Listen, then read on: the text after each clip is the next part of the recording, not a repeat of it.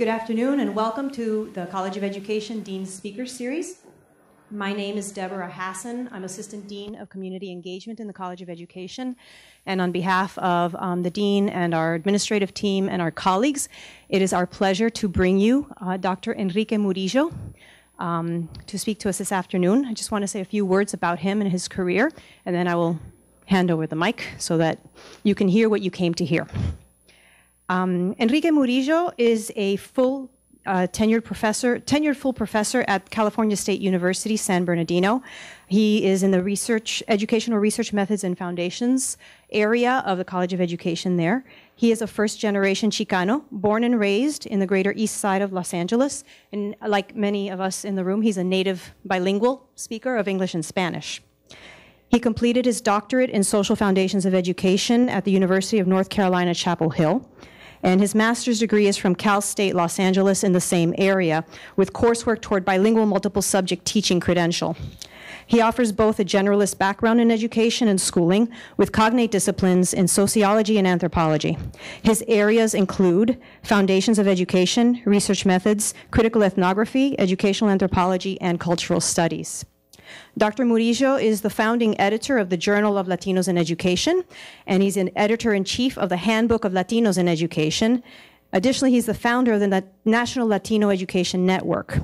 He currently serves as executive director and founder of Latino Education and Advocacy Days, LEAD organization, which is housed in the College of Education at his university. The primary objective of LEAD is to promote a broad-based awareness of the crisis in Latino education and to enhance the intellectual, cultural, and personal development of our community's educators, administrators, leaders, and students. Dr. Murillo is a former California Student Aid Commissioner. The California Student Aid Commission is the principal state agency responsible for administering financial aid programs for students who attend public and private universities, colleges, and vocational schools in California. He served as the president and chair of the Ed Fund Board, and since 1997, Ed Fund has provided exceptional services to support students pursuing higher education.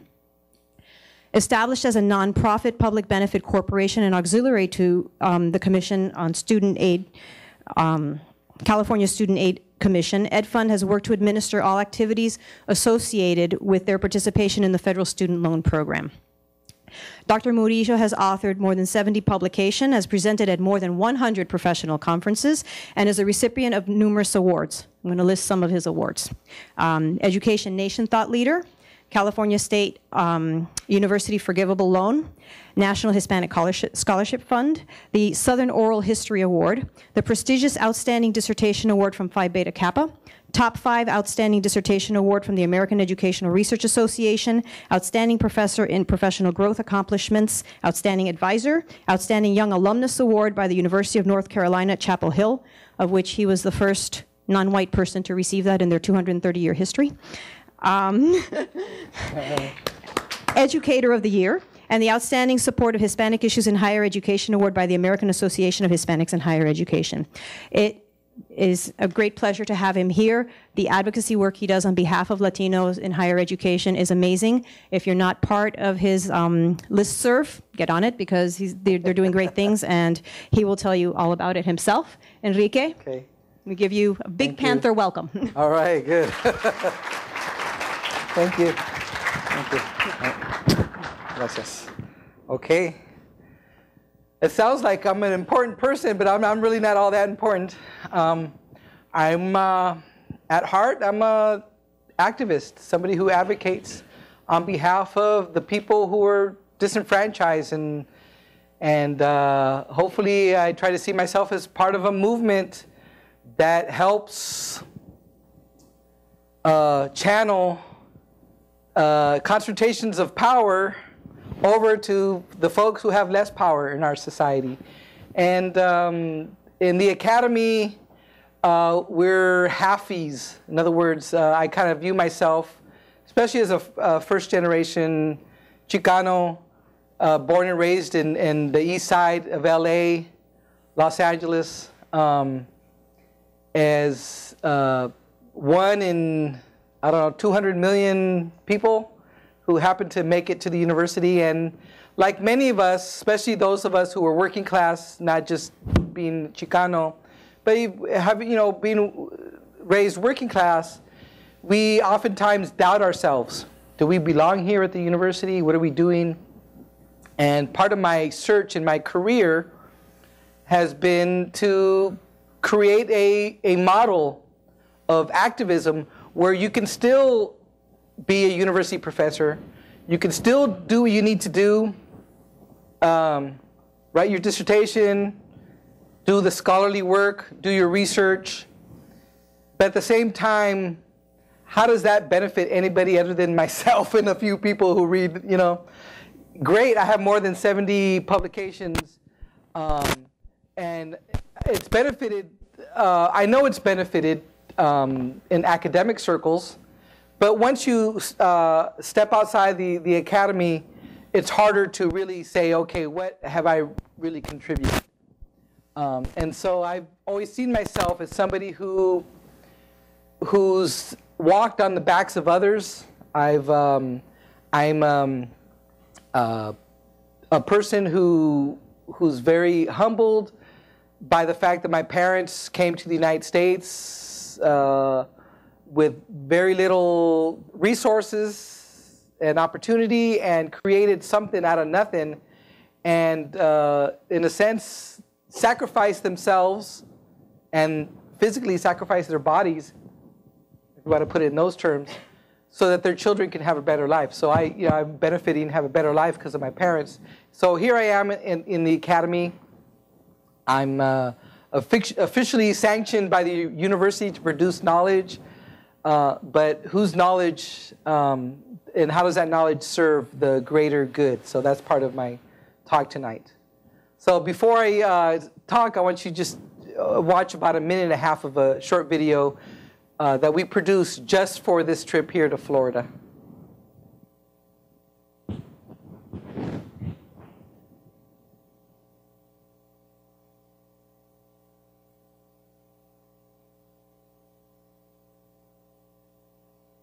Tabula rasa, a blank slate, the mind to forward any output impression. We also all might these degrees are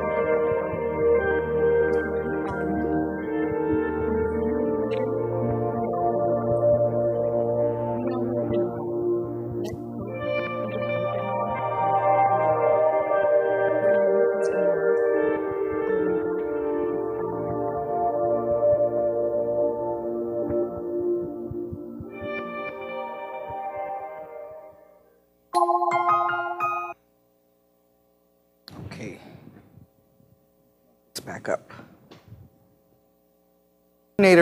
Director of a large organization. It's called LEAD, Latino Education Advocacy Days. And every year we put on a summit, which is our marquee event, our kind of showcase event. And this year's theme is the crisis among the Latino males in the educational pipeline. And I'm here talking today, and in a couple days I'm talking at the Black and Brown Summit in Tampa. So and I'm very lucky. I'm fortunate enough that I'm at this Black and Brown Summit. They pick one African American keynote speaker and one Latino, and And I'm humbled and honored. I'm going to be alongside Magic Johnson in a couple of days, kind of giving a big talk. So for this Florida trip, we decided to talk about our theme, the Latino male crisis. So I'm going to talk a little bit about that today, and hopefully recruit some of you into some of the projects that we're doing, which is our participatory model, based on basically raising awareness that there is this crisis in Latino education. There's a crisis overall, but unfortunately Latinos bear the crux of that crisis. So I always like to start with myself.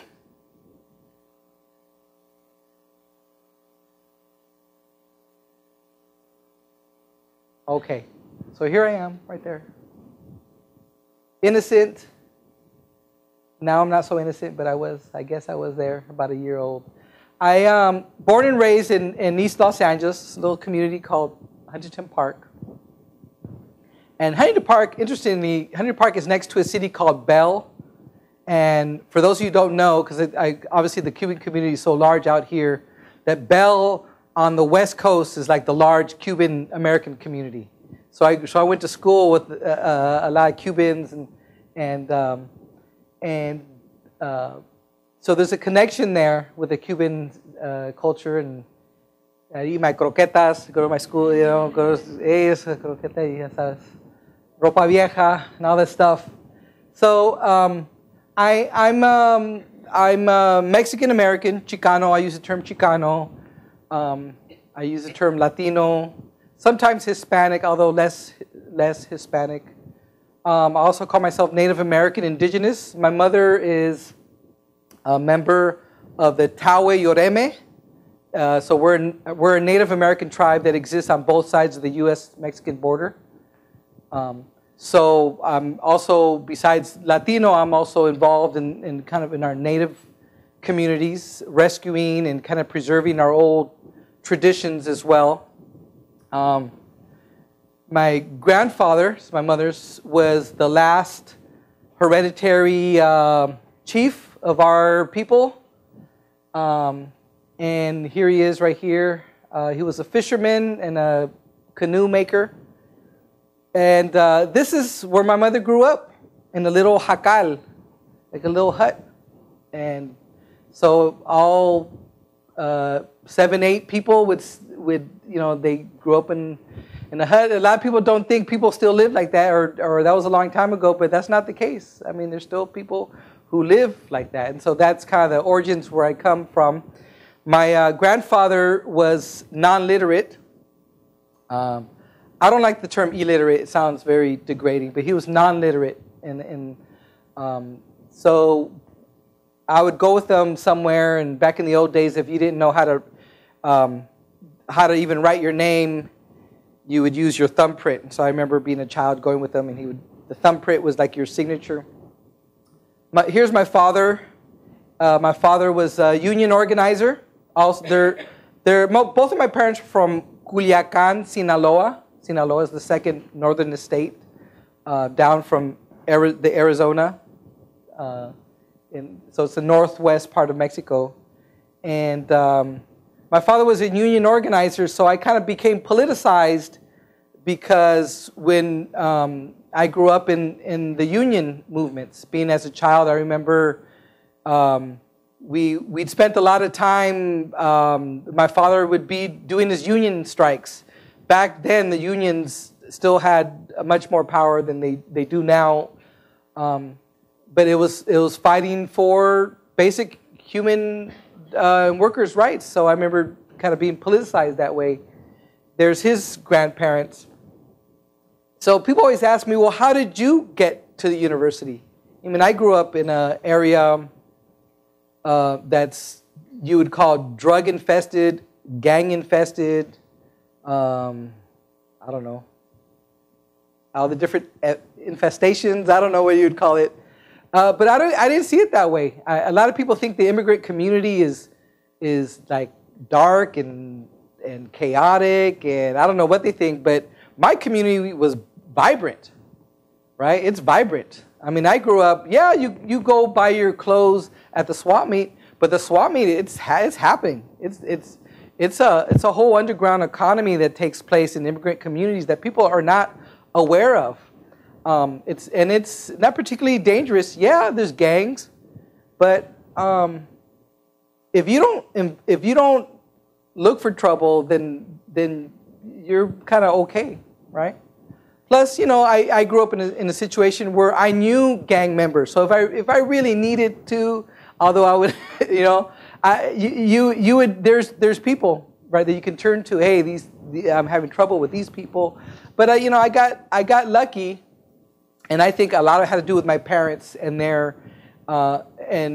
I think just being aware of their sacrifices and their struggles.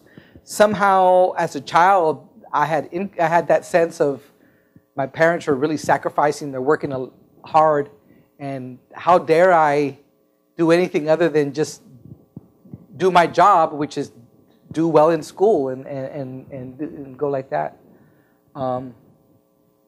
So part of my history, if you don't know, I used to be a DJ. In fact, I was there's Ice-T. I was Ice-T's DJ for a while. I was part of the hip hop movement in the West Coast. So like to think of myself as one of the innovators of West Coast hip hop.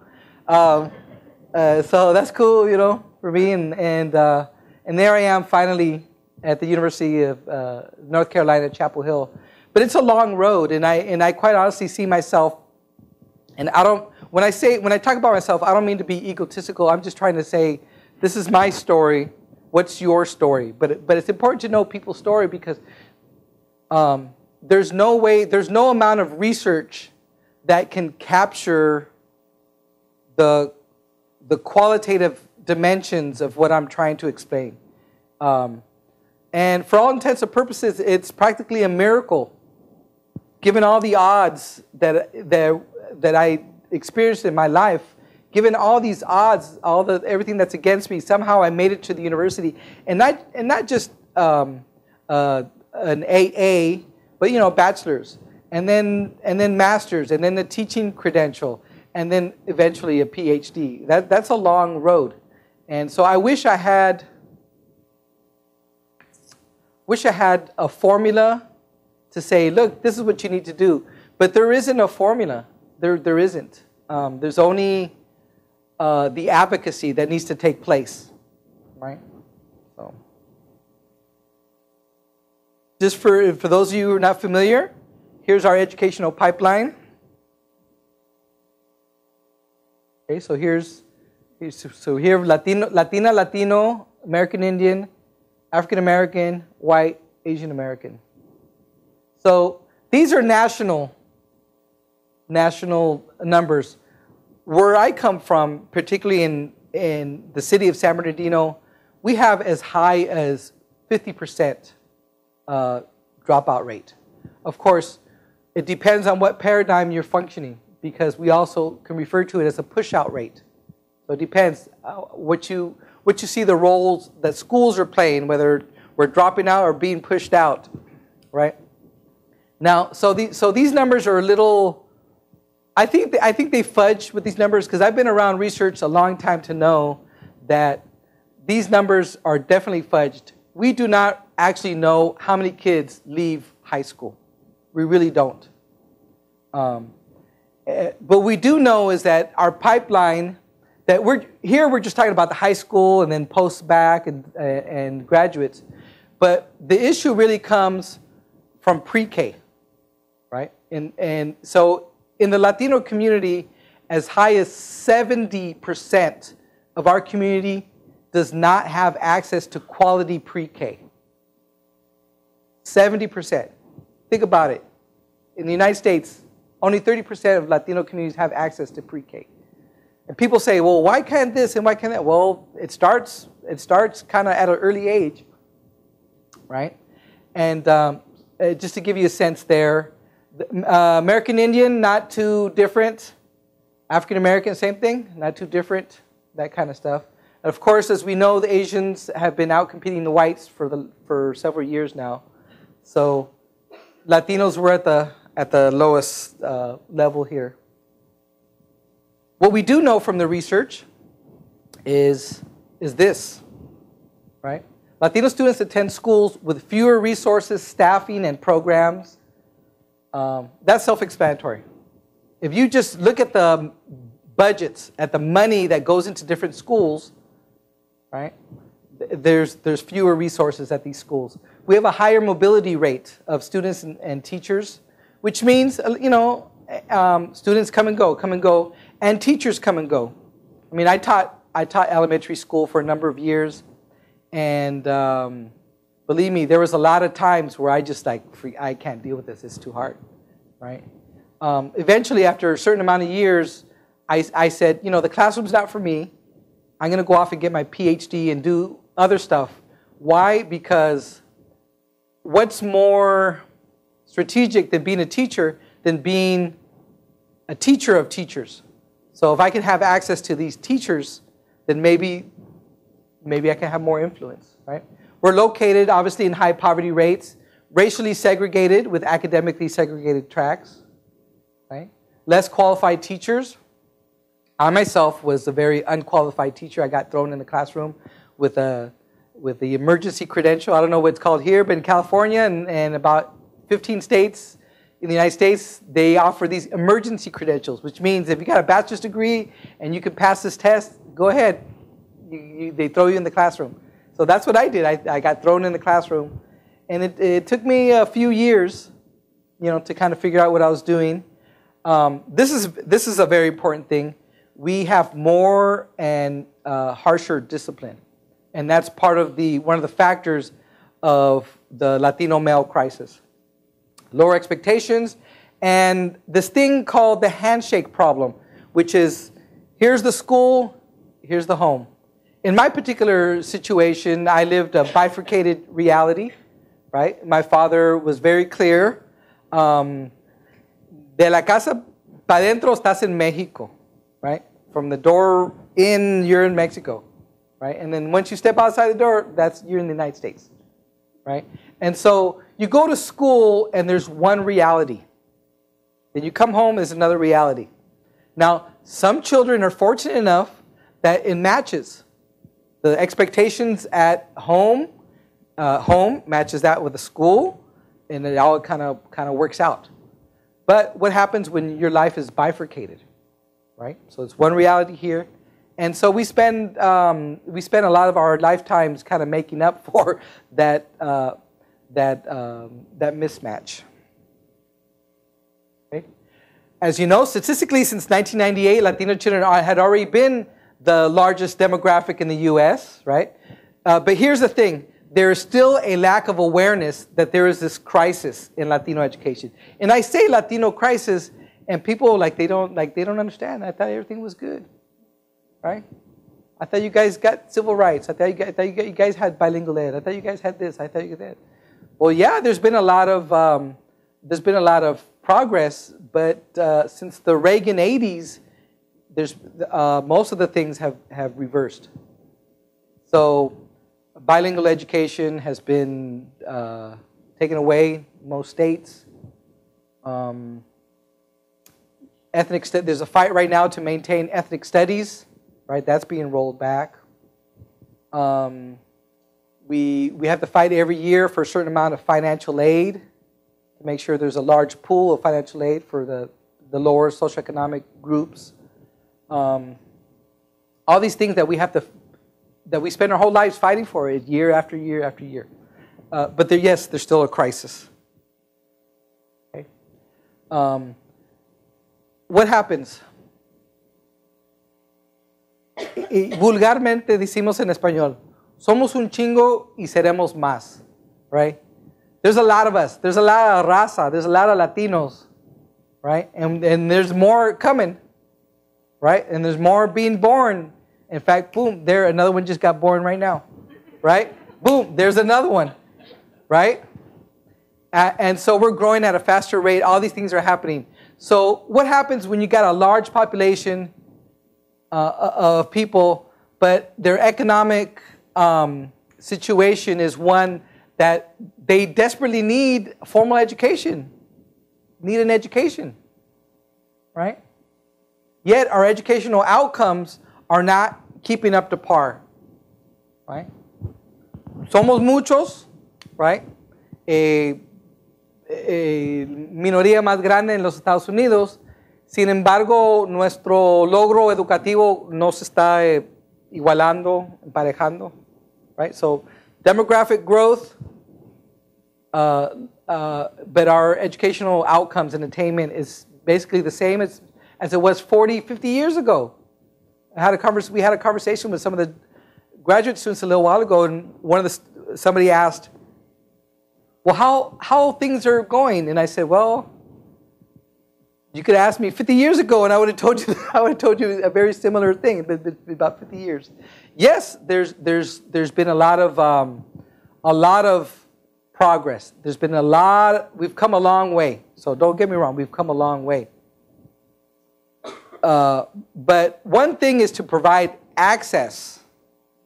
The other thing is outcomes, right? So we're living a paradox where most people, especially when we're thinking about equity, they think in terms of access, where everybody can go to school, everybody has access, right? But the paradigm that I'm functioning and I ask people to function is to look at the outcomes. We want to talk about equity, you want to look at the outcomes. That's the thing. So, and yes, last couple of years there's been a surge. There's been more Latinos into higher education overall, but we're not crossing the finish line, right? Yeah, we're getting to college. We've done a lot to get you here, but now what? There's a whole other set of factors that come into play so that you can graduate. Of course, this provides an opportunity, right? The less Latinos who go on to higher education and so forth, or become productive folks, it provides a pipeline to prison, right? And so that's one of the consequences, is that social exclusion, educational failure, and economic insolvency. That's one of the results of having a lower educational outcomes. Okay, so let me share this with you. This is Novelas Educativas is one of our partner projects that comes out of our LEAD network, and what we do is and it goes back to what I was talking earlier. I can write a book, and I've written 10 or 12 books. I can write an article. I've written a whole bunch of articles, right? But it's not as powerful as showing you a video, at least in a lot of circles, right? With the common folk, con la gente, right? So we have this project called Novelas Educativas that we partner for the partner project, and we take the kind of typical Latin American novela, right? And we give it an educational theme. So we have different novelas. I wish I could show more with you tonight, but we have a novela of a young girl who's at the kitchen table trying to do her homework, and la mamá comes, hey, los trastes, what are you doing? The dishes are dirty, the house is not clean, and so the whole conflict between the mother and the daughter about los quehaceres, and the chores have to be done in the house, and that whole conflict, and then so that's one of them. We have another one about financial aid, right? To make people aware that there's financial aid available. We have one that we just finished with Nick Cannon. Soy tu hija, soy tu niña. That has to do with teenage pregnancy. We have a bunch of novelas. So we made a special novela just for our trip here to Florida. So I'll show it for you. It's only about 5 minutes.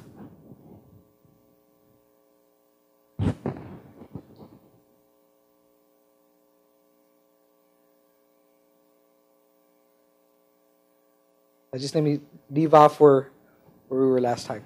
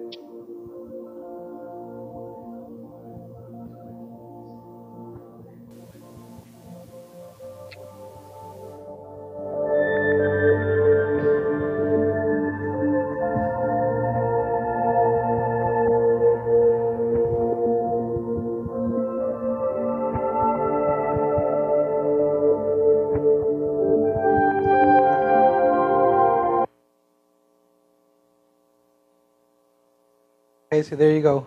Just for you guys, new novela. First ones to see it. I hope you liked it. that's part of the work that we do. Is we figure that showing somebody a novela tells the story just a little bit better than sometimes even more powerful than writing a book on it. So that's the kind of work that we do. Yes, there's a crisis in Latinoamérica, but just like in the movie, how do we turn the crisis into an opportunity? Part of our lead projects, we feel, is we have to do something different. It's been 50 years now. I don't know, something innovative. So that's what we see. Now, of course, why are Latinos important? Well, I tell some folks, especially if they're at the retirement age, do you want to get a Social Security check, right?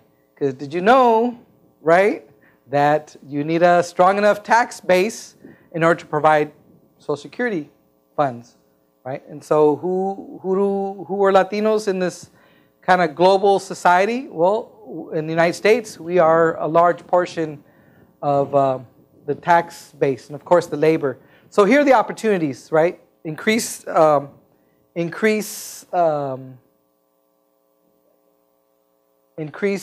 diversity, consumption, investment pool. I think we're a natural tie with Mexico, with Latin America, with all these things. I mean, we're just we are an organic linkage like that.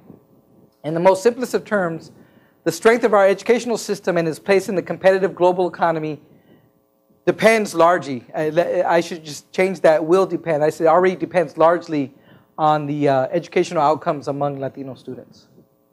It hurts everybody. It's in everyone's interest that we work together to solve this crisis in Latino education. Right?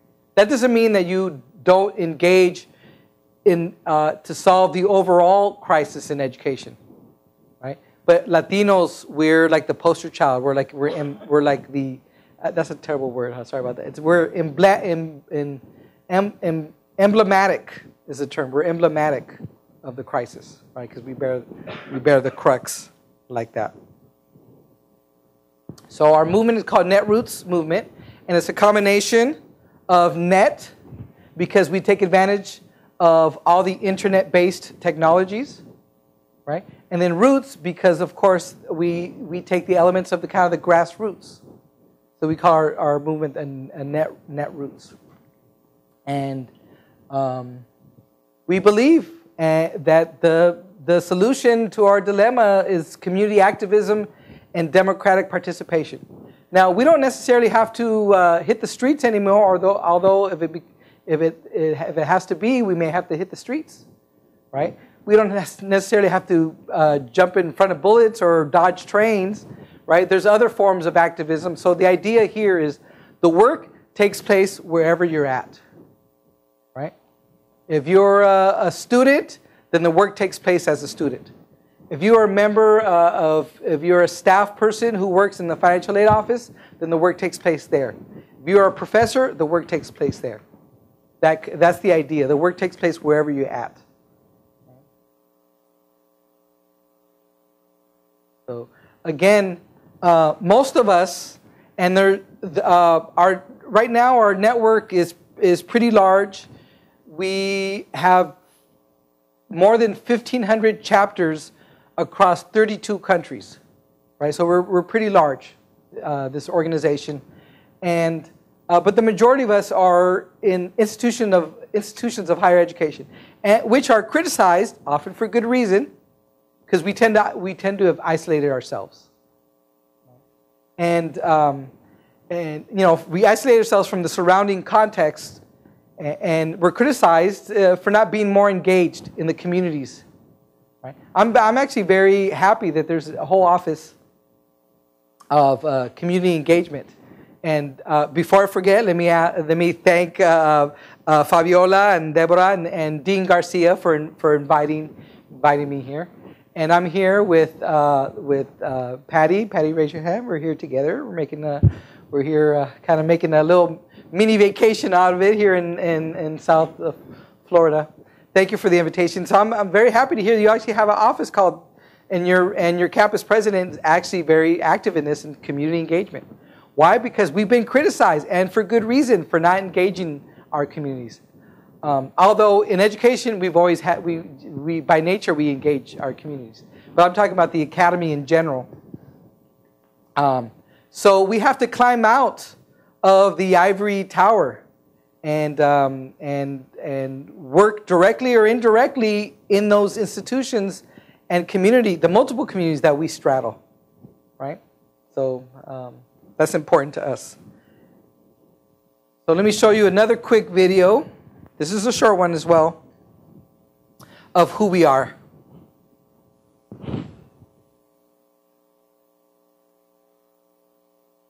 I promise this is the last video.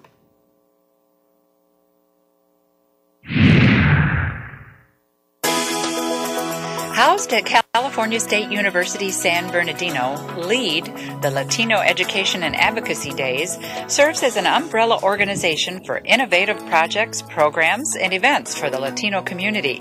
LEAD's impact and success is grounded on solid research, collaboration, participation, and outreach.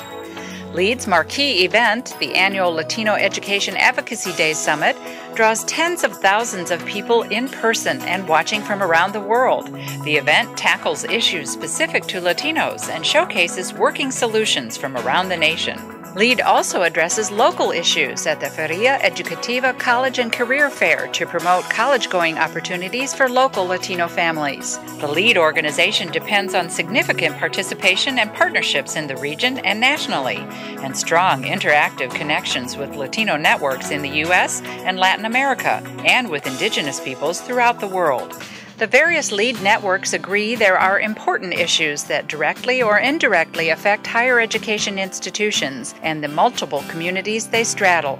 Those issues require colleges and universities to do the action work that is most relevant for their respective local communities, and in such a way that they can be used to inform and shape policy. Put simply, the LEAD movement engages the Latino community, and the singular most achievable solution to our educational dilemma lies in community activism and democratic participation. Netroots is one way to describe the LEAD organization's methods of awareness raising, education, promotion, advocacy, activism, analysis, discussion, critique, and dissemination of educational issues that impact Latinos. The word is a combination of internet and grassroots, reflecting the technological innovations, participatory democracy, and campaign-oriented activities that set LEAD's techniques apart from other forms of education and advocacy. Are you ready to make a difference in the Latino community? Are you ready to connect with and be part of Latino educational leadership? Are you ready to find cross-sector solutions to improve the education and lives of all students? Raise your hand. Step in and get involved. Please join us as we convene those sharing a common interest and commitment to educational issues that impact Latinos.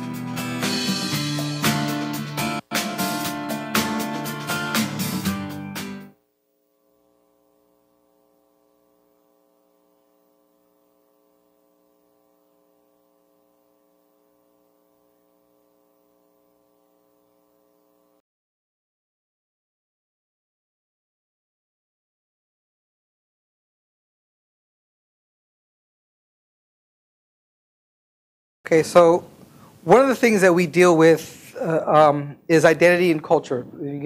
This is across for all groups, but for Latinos in particular, we always have to talk about identity and culture, right?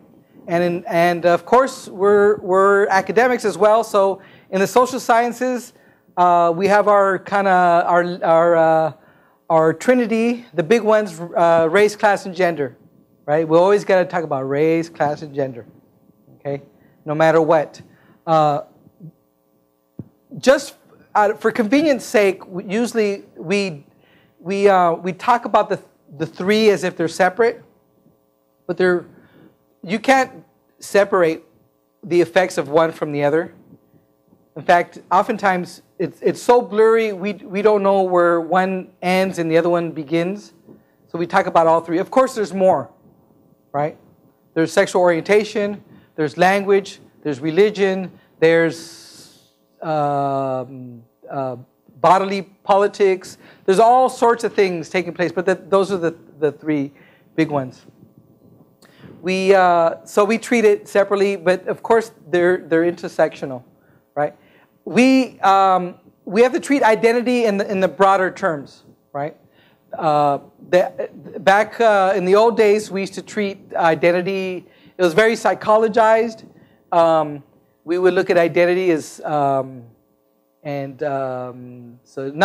your head if this sounds familiar. Somehow we're born, and then right around adolescence, we start forming our identity. And somewhere around adulthood, our identity is formed, and somehow we carry that identity for the rest of our lives. Okay, so that's very psychologized. That's the way we used to look at it. Okay, so I want you to look at it in a different way, if you don't already. That we don't have one. It'd be impossible to only have one identity, because one identity as humans does not equip us with what we need in order to survive as humans, right? So we have not one, but a repertoire of identities. And I don't mean multiple personalities like schizophrenia. I just mean that you have one identity that's in one context. So maybe at home, you have one, right? When you're around your buddies, when I'm around the buddies I grew up with, you enact a different identity. When you're around, when you're at school as a student, there's another identity. When you're on the playground, there's another one. When you are with your children, that's another identity. When you're with your parents and family, that's another one. When you are at the workplace, you have a professional identity, right? In the institutions, we professors, we enact political identities, right? We have all sorts of stuff. And so identity is not one, but it's a repertoire. It's multiple, right? And we improvise it, like playing jazz or something. We come up with it, right? Where no matter what the context. For the crisis that I was referring to earlier in terms of boys and men of color, there's substantial evidence, and of course this is common sense. We are exposed to a lot of trauma, right? We're exposed to a lot of trauma. I mean, some of our kids got to step over the dead bodies to walk to school. I don't know how in what terms to put it. We're exposed, and there's of course there's a historical trauma. Even as a Native American, we're still dealing with the historical trauma in our particular situation, as and just dealing with race in general in the United States, where race, kind of the history of genocide, cultural assault, linguistic assault, stealing of the land, all that stuff, we're still dealing with that. So there's a historical trauma, but then there's also the trauma of just kind of growing up, and especially in these impoverished neighborhoods, of what it is to be a young boy and witnessing, let's say, one of your friends being shot and killed, right? Witnessing friends that you grew up with getting lost to drugs and alcohol, right?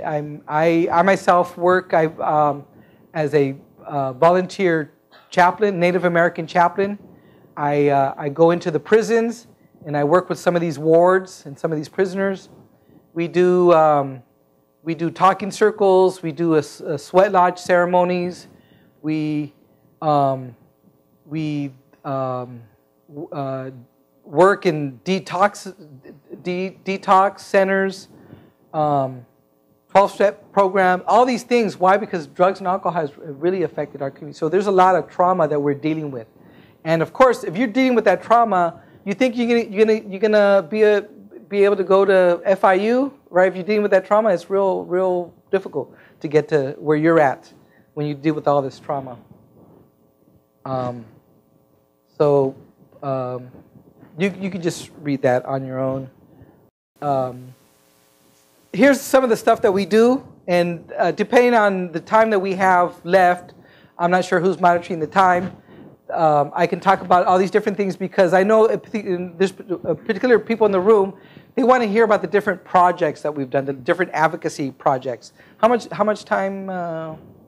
Okay, all right. So just real quickly, LEAD is an umbrella. Of course, we like to use a metaphor that's more Latin American. So it's una hamaca, right? So instead of the umbrella, our metaphor is the hammock, right? So we're a hammock organization, and it encompasses all these things: the journal, the handbook, the NLEN, different partnership building, the networking. We host public forums, virtual classrooms. Of course, you saw video production. We do regional alignments. We work on policy. We put on college and career events, our feria. We do Cash for College. And, of course, our marquee event is the LEAD Summit.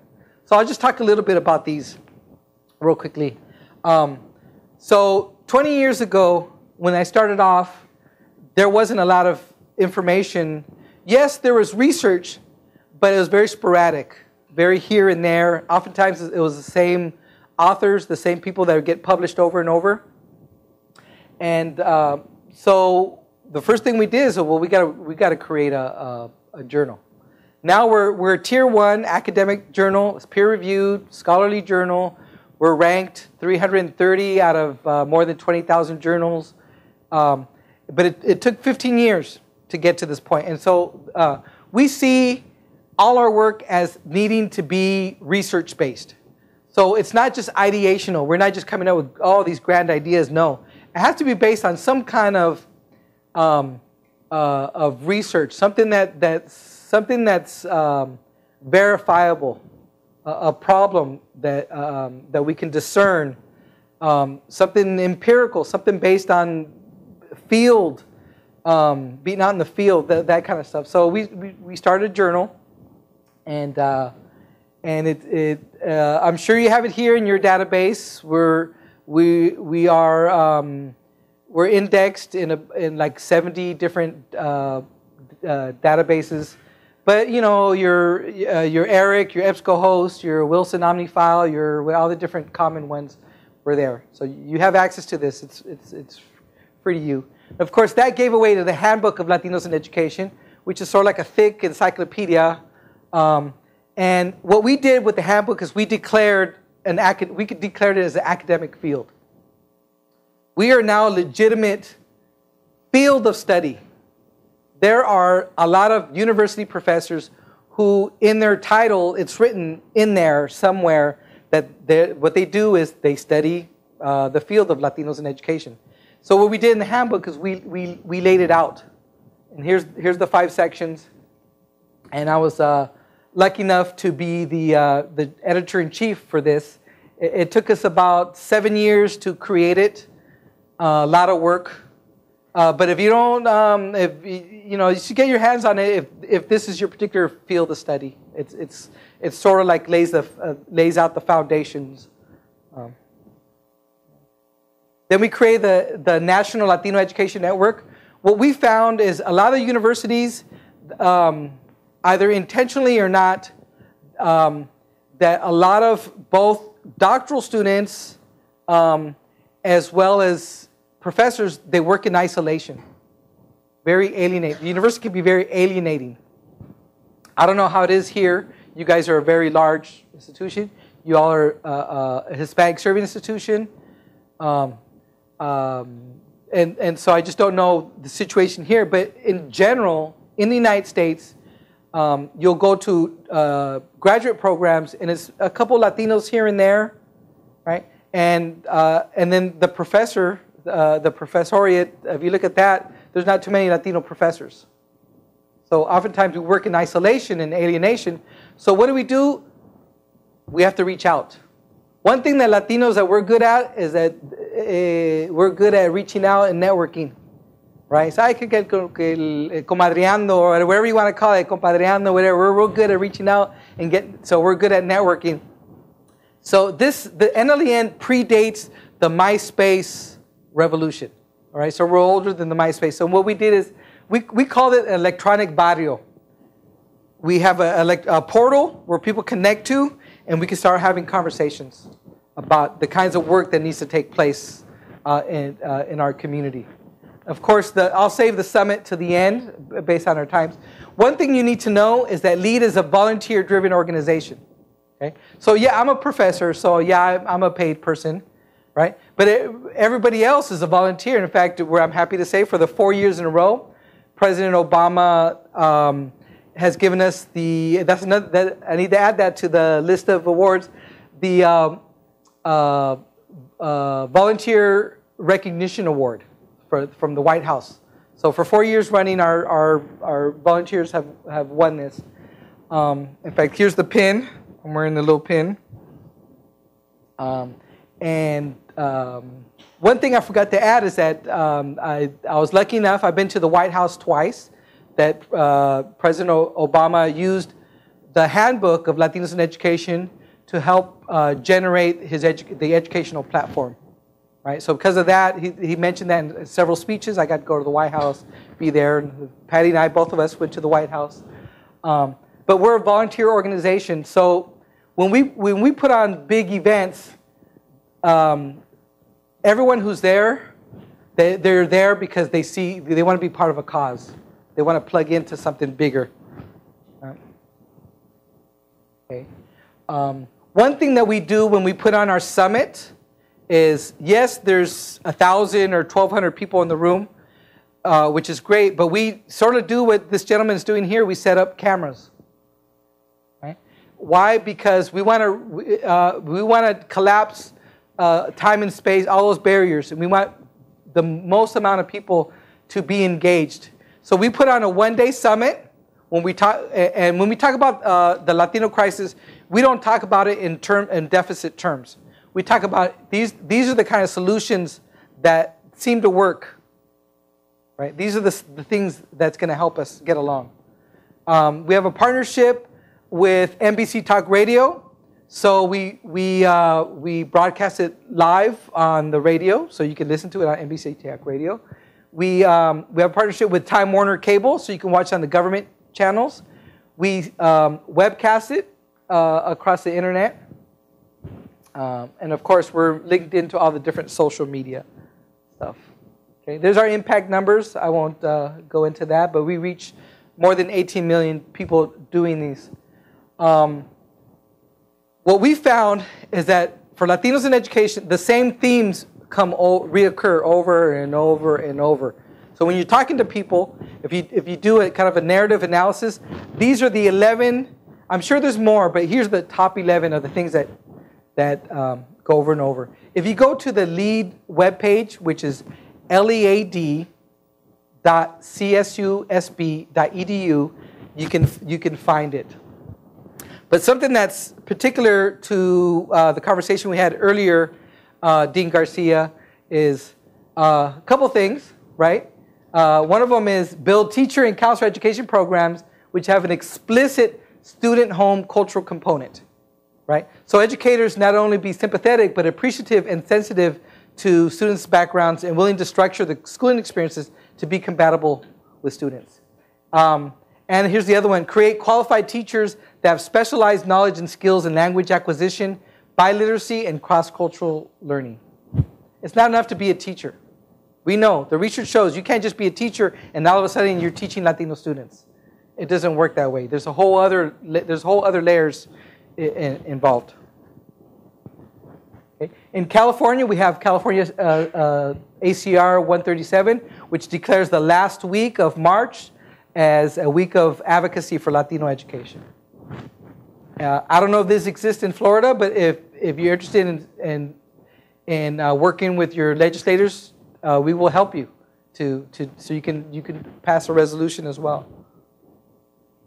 Here's our Feria Educativa. We have partnership with Telemundo, their El Poder de Saber campaign. I was lucky enough to be nominated by NBC News as one of their thought leaders. And what they do is that all the thought leaders, we get in a room and we think, right? And we come up with solutions. So Telemundo, which is part of the NBC conglomerate, 2 years ago we produced 5 television segments. You may have seen it. It's been running on Telemundo for the last couple of years. So 5 segments in Spanish on these issues, Latino education issues. And we put on a big Feria Educativa. And most recently, here with the Festival Cárdenas, we had, and I'm happy to say, that we had the largest educational fair for Latinos in the history of the United States. We had 130,000 families show up to our college fair. 130,000 people showed up. It was at a speedway, and we had Los Tigres del Norte playing. Of course, that's a big draw. We had free food, but what we found out is that we can't expect Latino families to come to us at the university. We got to go to where they're at. So we put on a big Feria Educativa, and I know you guys have had Feria Educativas here in the Miami area for a long time. So I know you guys do something similar.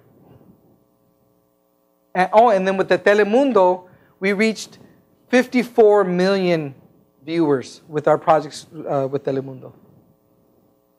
We have a regional collaborative, which means even though we deal with international and national issues, we also see the need to collaborate here at the regional level.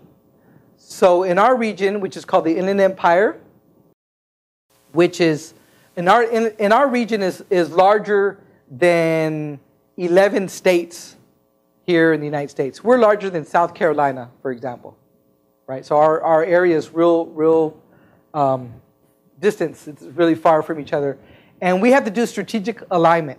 What does that mean? What it means is that a lot of us are working in silos. So one group is doing this over here, which is great. Another group is doing this, which is great.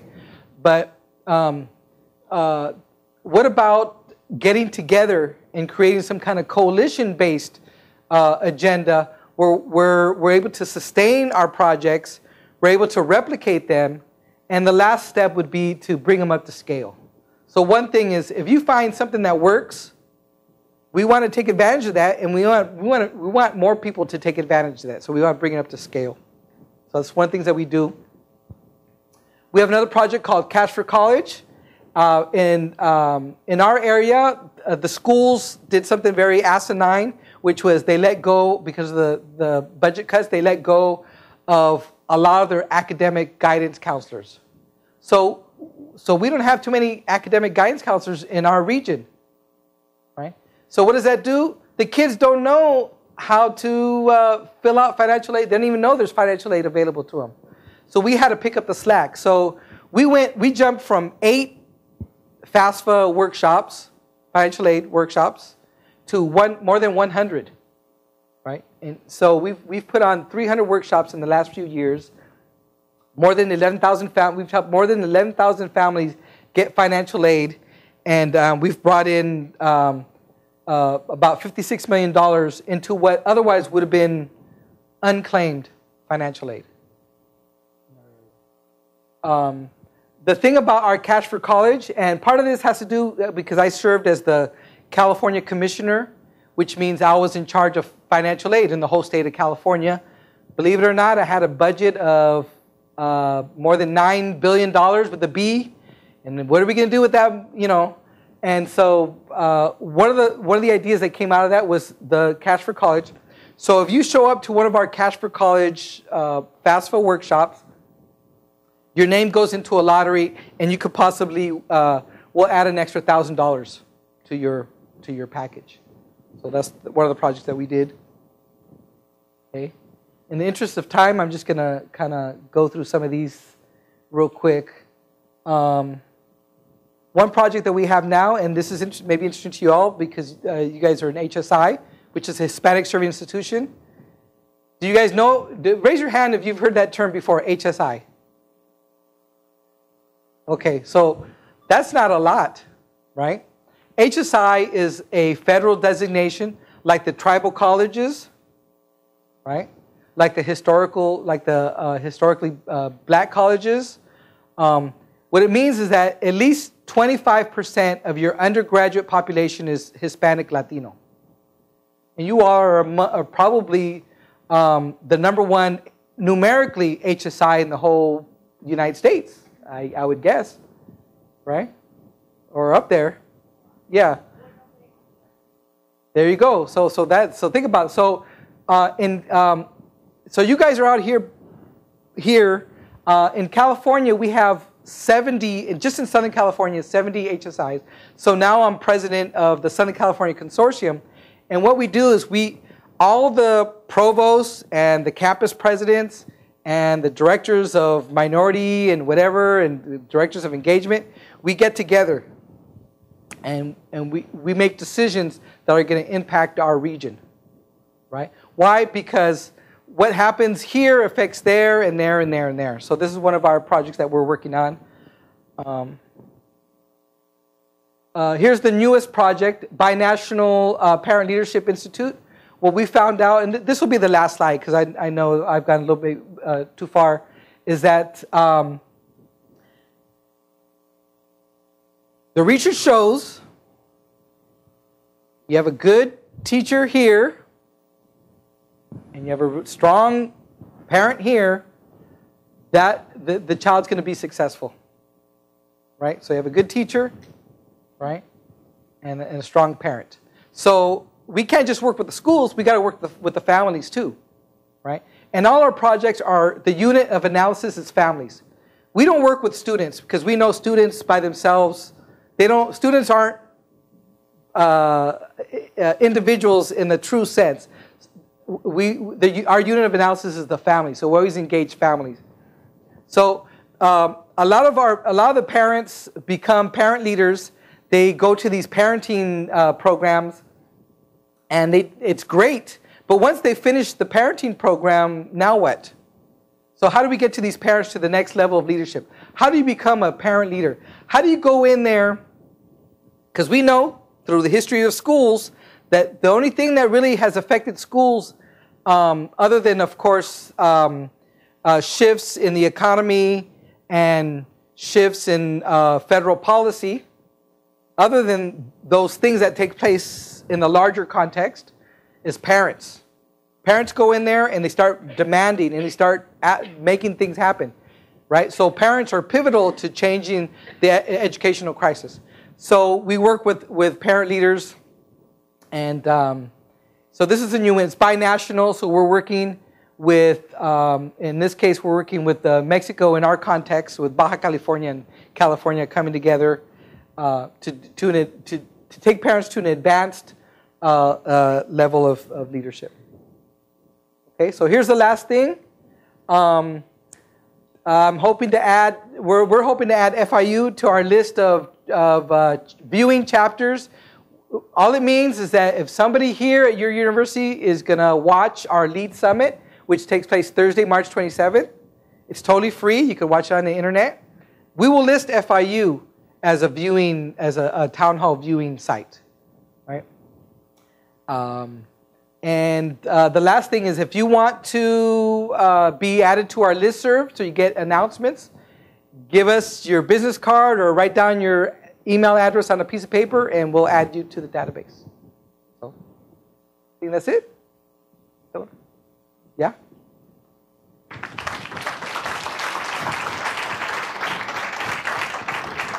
Hope I didn't bore you. I just try to give you as much as I can without speaking to anything specific, but now's the time if you have something.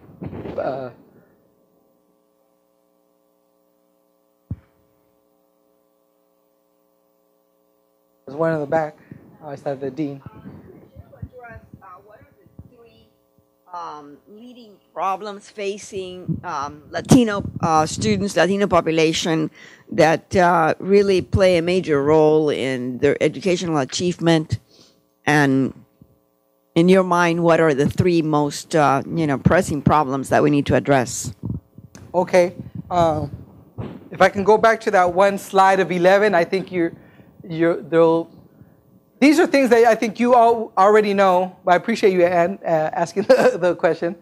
Because someone in your position, of course, has to have this breadth of knowledge. But let me go back to this. There we are. There's a lot. There's a lot. But I would say for you, I brought up the two because the College of Education, of course, having this home student cultural component. I cannot emphasize that enough.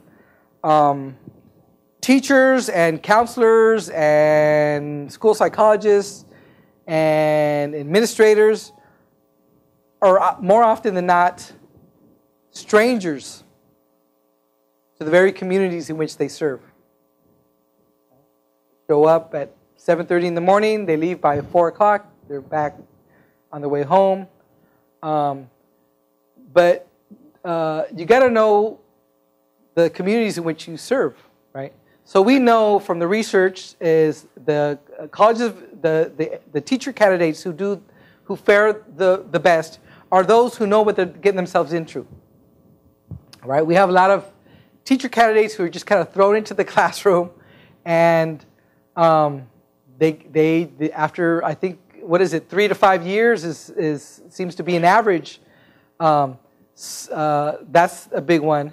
We right now, I know I got frustrated as in the credentialing in California. We have credentialing courses, but we have a lot of scripted teaching now. I don't know how it is here, but here's a script. So of course, in education, part of our problem has been the neoliberal discourse, the free market discourse, the idea that education is the primary function of our society, and therefore the economy should dictate everything. So schools is almost like the last truly public space that we have in the United States, the space where you can be around people that are different from you. It could be class, it could be ethnicity and cultural background, religion, and because of everything being privatized. Now, don't get me wrong. I believe in a lot of our projects are PPPs, public-private partnerships. We work with Telemundo. We work with H&R Block. We work with Cardenas Markets. We work with the Chevy dealer. So we're not afraid to deal with dealing with the private, right? But of course, there's this a big movement, and it's taking place since the Reagan 80s. A nation at risk, and of course that's where the term at risk came about. And so in my analysis, the term at risk is a continuation of the deficit thinking. And so as long as we're thinking in terms of deficit, we're not going to get too far. So because of the privatization, the neoliberal discourse, we don't even own the curriculum anymore. Houghton Mifflin owns the curriculum, right? I don't know. Sodexo owns the foods, right? Right? What's the bookstore? What's the other company that owns all the bookstores? Yeah, but at university campuses, who is it? Oh, okay. So it's Barnes & Noble. There's another one. There's two, and of course I understand you have to make decisions, right? But a lot of but this is a public institution, right? Like where I'm at. So we have to at least take heed that there's that whole discourse, neoliberal discourse in education that's kind of the undercurrent of where we're dealing with. But going back specifically, the idea that teachers oftentimes are strangers to the very communities that they teach in. So you got to know what you're getting yourself into, right? One of the ideas that I do in my classes, I have the students create a community asset map, and you go out to the community and you find out: are there more liquor stores than there are parks? Right? Do people own their home or do they rent? Where do people buy their clothes? Where do they buy their food? That kind of, you need to know, right? So I think for me that's the big thing, is knowing the community and creating some kind of organic linkage. There was another.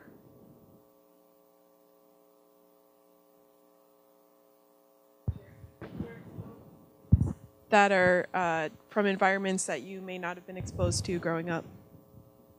Well, it's along the same lines. You have to create organic linkages. You have to go out there. If you get invited to the quinceañera, then go to the quinceañera. Then you're going to get a firsthand idea of kids got a home life, right? Obviously. The only cognitive map a child comes to school with is the cognitive map that they get from home, right? And so part of the struggle, I think, of being a teacher is to shed yourself of the deficit thinking. The fact that the child speaks Spanish is not a deficiency, it's not a defect, it's not a whatever. It's actually a pedagogical resource.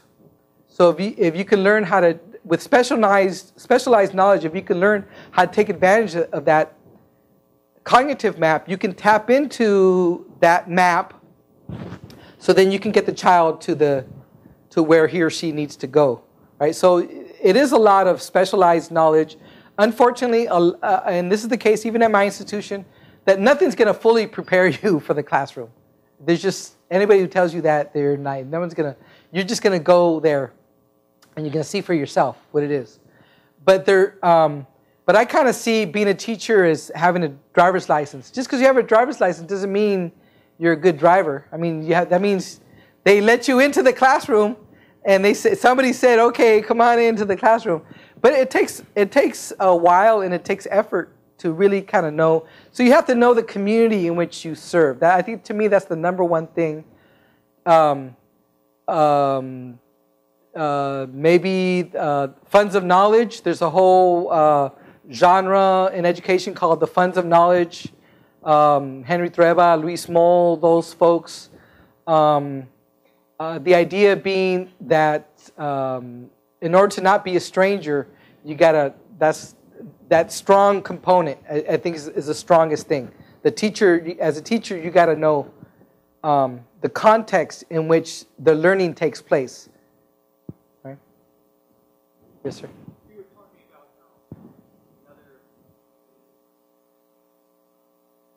another. And there was another one right there. Another one. Yeah. But there's also families as well. And we're seeing a harder time for parents to stay together or to be married. So you have a lot of kids being raised by single parents. What do you see as the best way to help young Latino couples stay together as a family and raise their kids? One of our partner projects deals exactly with that, with dealing with the family issues. I kind of look at it a different way. I used to teach. I used to work in a homeless shelter. I was a social worker, and I was fortunate enough to teach people how to read and write. And when you teach people how to read and write, it's really a magical thing because their gaze is so different. And I've had situations where I know women, especially in this homeless shelter, that they were coming to class, learning how to read and write. They had to hide it from their partners or from their boyfriends or their husband. Why? Because education changes, it tips the balance of relationships. So I'm not necessarily opposed to divorce, right? Because I've had women in these kind of literacy classes who they wake up to their own oppression, right? Because when you're, and Paulo Freire said it best, reading the word is reading the world. So as you learn how to read and write, you're also waking up to the oppression in your own life circumstances. So these women were, yes, they were learning how to read and write, but then they can start doing for their own. They don't have to depend on the man to do all these things. And in fact, in some cases, the man doesn't want them to learn. Why? Because it's part of the, right? It's part of the patriarchy in the home. So in that case, education is a practice of freedom. It's liberatory. So I'm in favor of, in that case, in situations like that, I'm in favor of that. But at the same time, what does that present for the child, right? I know, I'm divorced as well, so my children are products of divorce, and they're experiencing a whole thing of going back and forth between the parents. It could be a mess sometimes, and I didn't have to deal with that when I was a kid. I had a hard enough time just dealing with my own stuff, but imagine that whole dimension on top of that. So we work closely with one of our partners. We work with the Catholic dioceses, and the Catholic dioceses they have their own things where they help out. Of course, it's interspersed with Catholic dogma, and there's religious, obviously, direct overtones. But that seems to be the churches in the faith-based community seem to be doing that work. So in some cases, I think it's ni modo. I mean, the family breaks up, and sometimes I know it made me a better father. The irony is that I'm divorced, but divorce made me a better father. Right? That's a reality, right? At least for me. Yeah, yes. Hello. Okay. Yes. This might be a weird question, but when you say Latino, since we are from Miami and is that specifically Mexican? Yeah. Is that Native American Mexican or Okay, so it's yes and no. Okay, so of course this goes back a long way. Are we Hispanic? Are we Latino? Are we? Of course, we know from research that most Latinos, and I say Latino just for convenient purposes, just to talk in very general terms, but we know most Latinos or people from Latin American descent, whatever, they identify themselves with their nation. So, si eres cubana, puertorriqueño, salvadoreño, right? I'm Mexican. So our primary affiliation is almost always the nation state. But we know, again, from the global economy, that even the concept of the nation state is almost a useless category in terms of our identity. Why? Because borders are there for people, but not for capital. We were talking about this at lunch. So money can go anywhere it wants in the world, right? Companies, multinational companies, all these, they can go anywhere they want. But the borders are there. So yes, we identify with our nation state. So what I'm referring to when I say Latino, most of the research I'm talking to is pan. It's a pan-ethnic. For Cubans, of course, we know in the pipeline the Cubans have always done a little bit better than the rest of us, right? If you look at the pipeline, the reason why the numbers are higher are because you add the Cubans in, right?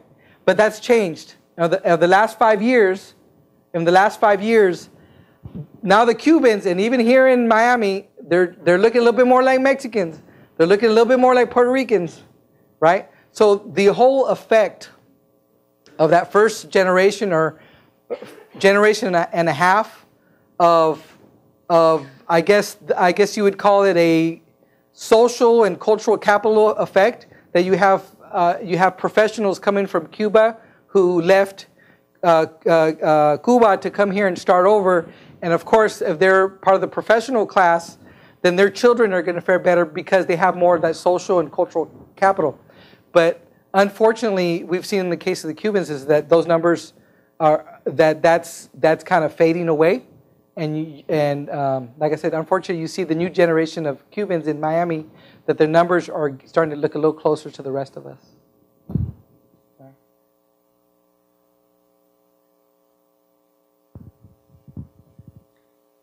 Dr. Murillo, what a privilege to be here today. My name is Olga Naranjo, and we're from Texas. My question to you is, in the last 3 years, through forming a nonprofit organization, we've reached 10,000 children in 6 events. And my question is, what kind of program do you request or recommend for the what's next?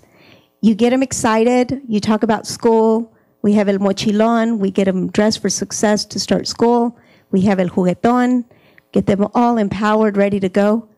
But what's next? It's 6 months later before I see them again. what do you recommend for all of us that want to make America a better place for all these children? Well, first of all, thank you for coming. You came all the way from Texas. So what an honor that you came to Texas just to hear me speak. I'm very humbled. Okay, so one thing we know from the research is multiple times. You hit the kid multiple times. You can't just hit them once with information.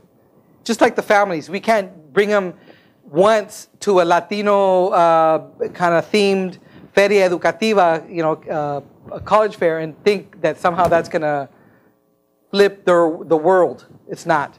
We hit them multiple times, right? So we have campaigns. One of our campaigns is, besides the feria, we do the FAFSA. We do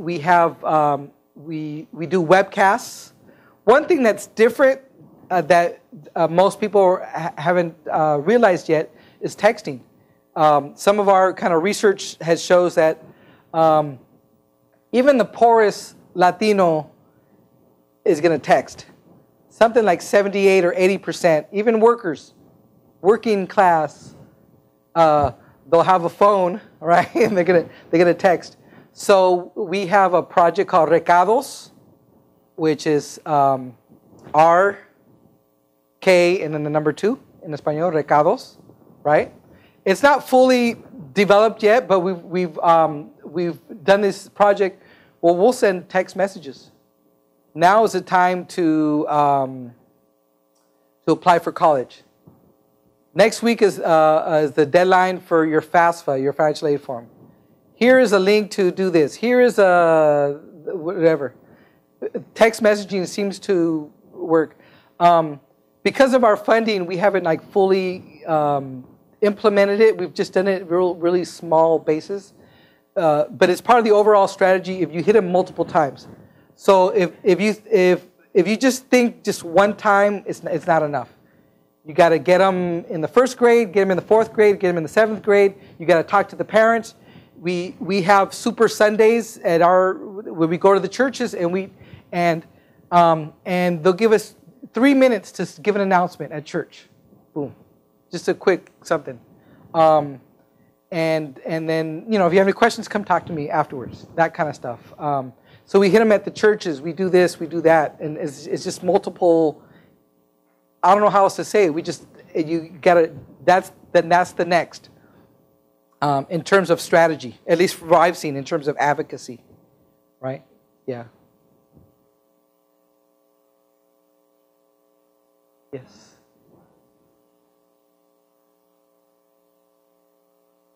Have much of a presence of Teach for America teachers in your system?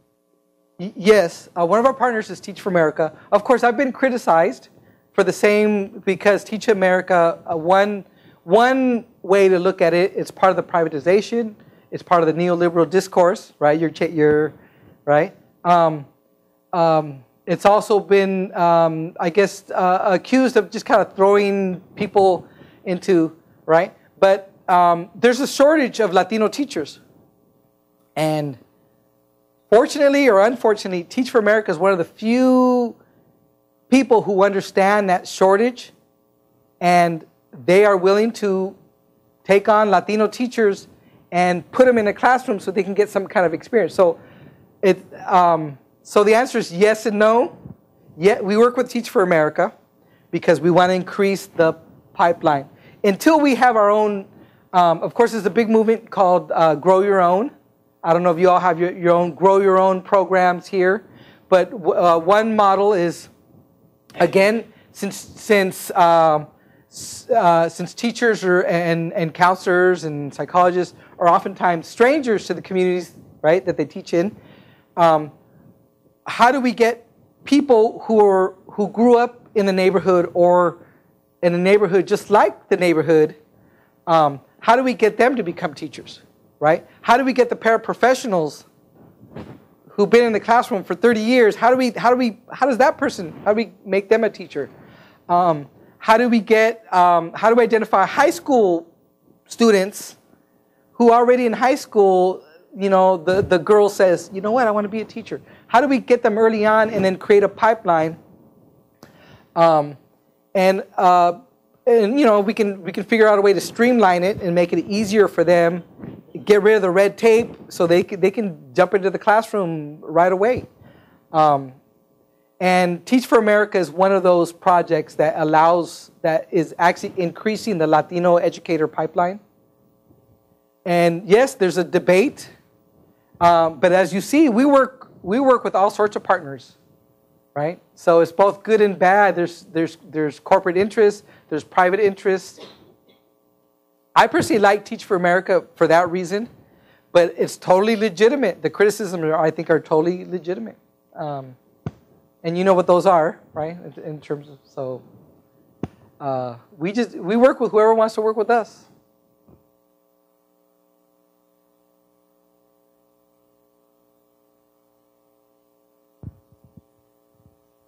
One more?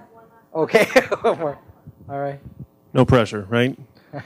This is great because, quite honestly, you give a presentation, you just try to present as much as possible, but the real deal is the conversation that we're having now, I think. Yeah.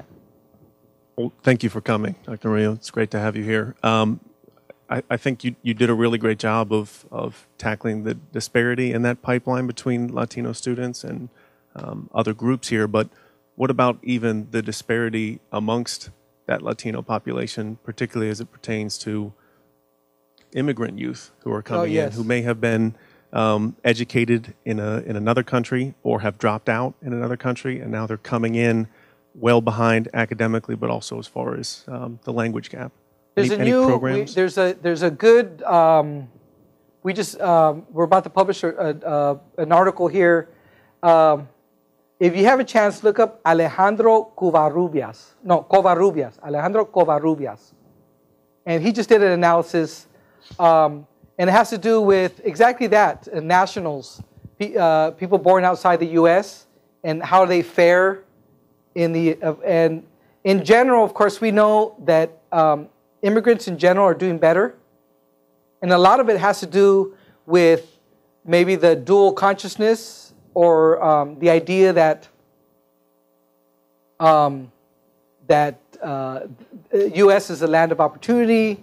And so, especially where you came from, you know, you were worse off and now you're in the U.S., that there's more of appreciation for the opportunity.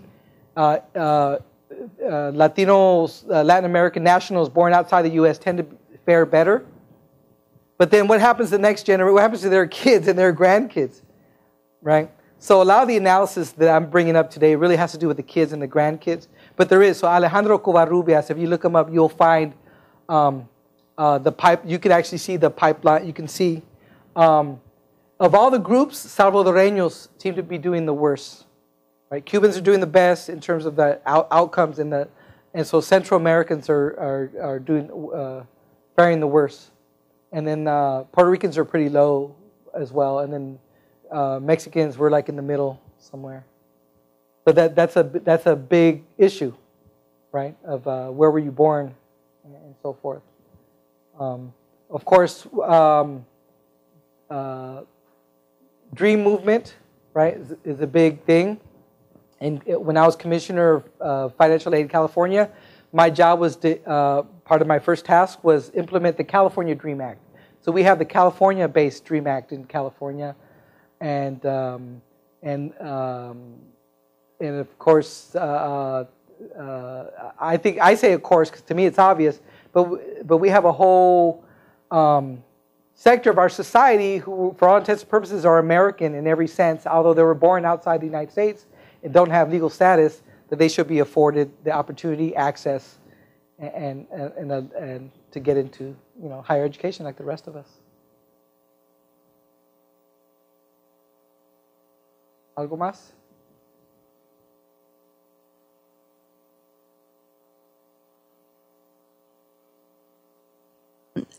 Can everybody hear me? Yes. I wanted to say thank you on behalf of Florida International University and the College of Education and everyone here. Your presentation has been exceptional and outstanding, and we have all, I think, enjoyed very much hearing you and engaging in this conversation. So let's give a warm round of applause for Dr. Murillo. Thank you to all of you for being here. I know we've got a few classes and a few professors here that brought their classes, so we've enjoyed the day and look forward to the opportunity of collaborating with you in many of these exciting projects that you have. Thank you, Dr. Murillo. Gracias.